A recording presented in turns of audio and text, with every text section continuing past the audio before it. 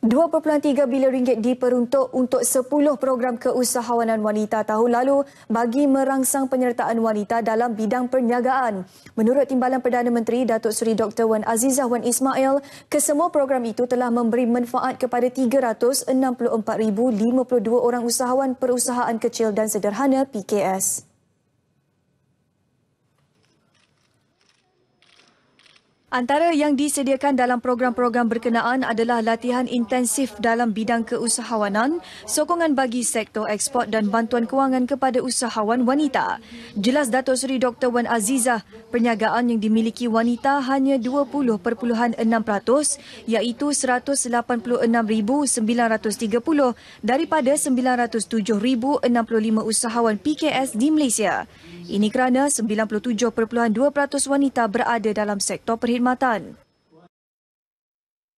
In 2018, last year, there were 10 women entrepreneurship programs implemented with an expenditure amounting to 2.3 billion, which benefited 364,052 SME recipients.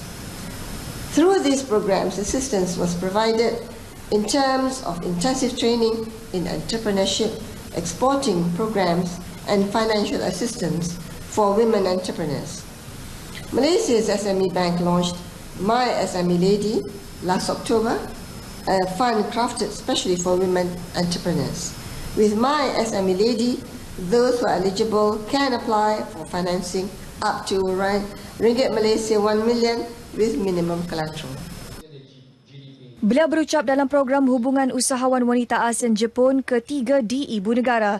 Penganjuran AJ Wealth ketiga adalah untuk memperkasakan usahawan wanita yang ingin memulakan perniagaan.